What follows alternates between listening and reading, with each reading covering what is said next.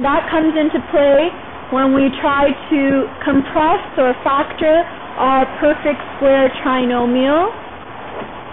So that perfect square trinomial now reduces to t, my b over 2 value, minus 15. Don't forget to put the squared there because this is a quadratic function, so it needs that little 2 on the side. And then we can go ahead and add these values, 9,750 plus 2,250 is 12,000, positive 12,000. So I know that my vertex, when x is equal to 15 seconds, y is equal to 12,000 meters. So the maximum altitude, whenever you have a word problem, you have to always write a written statement. The maximum altitude reached by the aircraft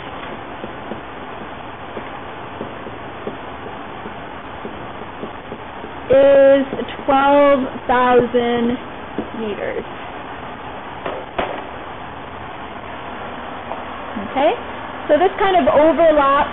It's a little bit more challenging question that you did in Unit 7, but we're overlapping that idea of using the vertex form of the equation to find maximum and minimum points. However, what you didn't do in Unit 7 was use the factored form of the equation and standard form of the quadratic equation. So we're going to do a little bit more of that. This is a problem, the abstract problems like this in the guide, so I wanted to do one question with you. First of all, we're going to actually draw the problem out. Another engineering type problem.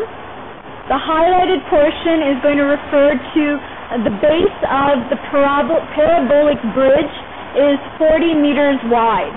So if I'm taking this bridge that I want to create and I want to transpose it onto a graph, that means I'm going to use 0, 0 to represent one end of the bridge, and the other end of the bridge, because it's 40 meters wide, this is going to be 40, 0. So now I have the x-intercept nicely laid out, and I can plug in all the other information that I'm given.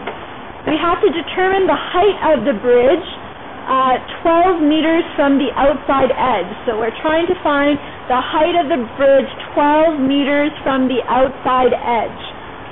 So 12 meters from the outside edge, if this is 12 meters, what is 40 minus 12? Yep, Arabic. Sorry, close 28. So we're actually trying to find when x is equal to 28, I don't know, I'm trying to find what my height is going to be. When x is equal to 28, what is going to be my y value? But I can't solve this just with the x-intercepts. I need one more piece of information, and they do give me that piece of information. If the height 5 meters in from the outside edge is 8, so that I know when x is equal to 5, this is not going to be to scale or anything, but this point on the graph, when x is equal to 5, y is equal to 8. So that's drawing it out to visualize it. Of course, 8 and 28, this graph should be a lot larger, but I don't have room on the smart board to actually draw it, so I'm doing a rough sketch here.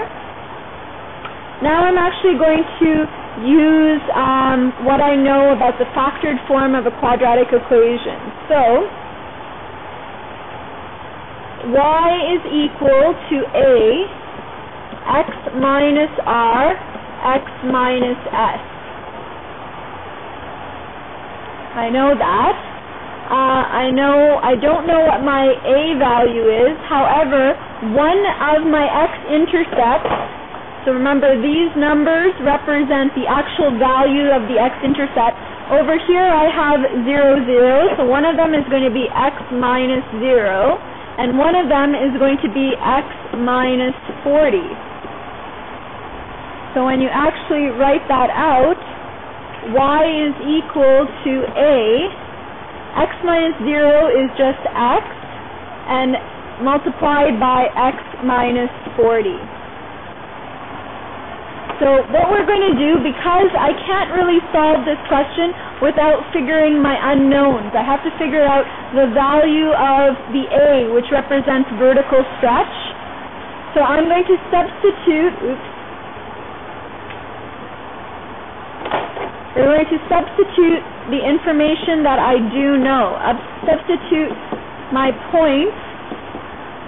When x is equal to 5, y is equal to 8, because that's a point that I know exists on the graph, and we're going to substitute it into the equation that I just wrote down. So instead of y, I'm going to substitute the value 8 is equal to a times my x value. My x value is 5. And x minus 40 would just be 5 minus 40. So when you do that, 8 is going to be equal to a times 5 times negative 35.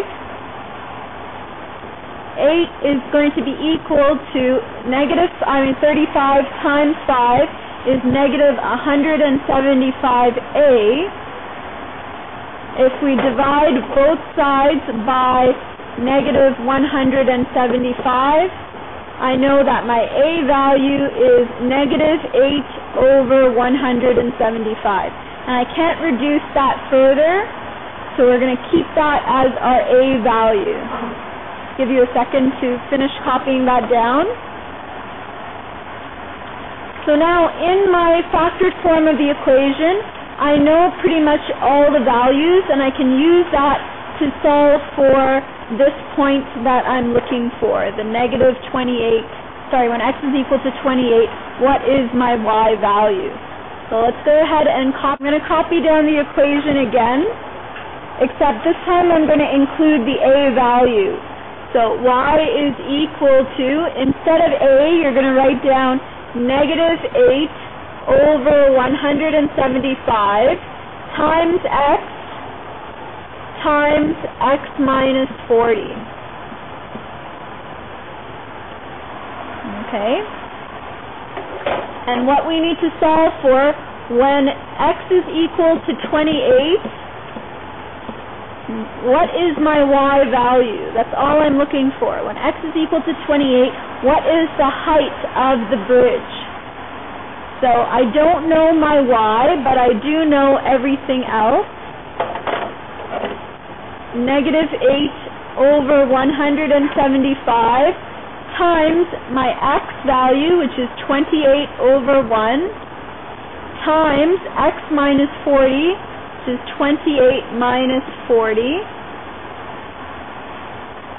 Simplify that a little bit more, and we get negative 8 over 175 times 28. 28 minus 40 gives me negative 12. And now all you have to do is plug all the information into your calculator, and you get a final answer of 15.36 meters. The height of the bridge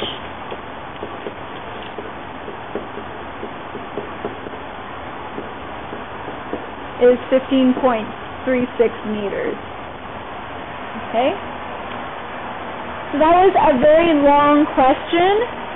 Guaranteed you're going to get something like this in one shape or another. There's different forms of this in your unit guide, but you cannot just skip it because you don't understand it. You do have to come to a math teacher and really make sure you understand how to draw and how to solve, use the factored form to solve this type of question, because it will definitely show up on your test. Okay? And that is an actual question from your unit guide that you can look at. Also